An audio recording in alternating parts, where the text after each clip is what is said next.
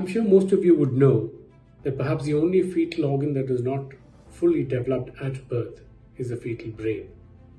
So unlike the heart, the lungs, the liver or the kidneys, wherein what you see at the anomaly scan is pretty much what you would see at the growth scan and perhaps even at birth, when it comes to the fetal brain, its anatomy changes every single day, every passing week. And which is what makes fetal neurosonography really challenging, because what you need is not just a thorough, in-depth understanding of the development of the brain, but also a lot of patience, pertinence, and perseverance.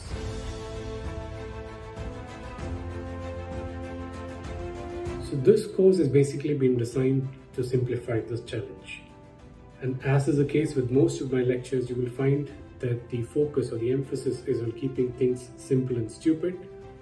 There would of course be a lot of illustrations, pictures, flowcharts, diagrams, ultrasound images, MRI pictures, snippets, snapshots, and of course even fetal autopsy specimens, thanks to my wife who happens to be our fetal pathologist.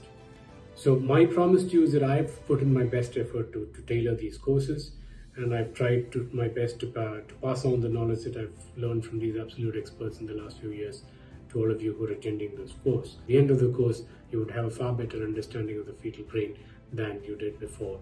Let me invite all of you to join me in this venture as I try and unravel the mysteries of the fetal brain to you.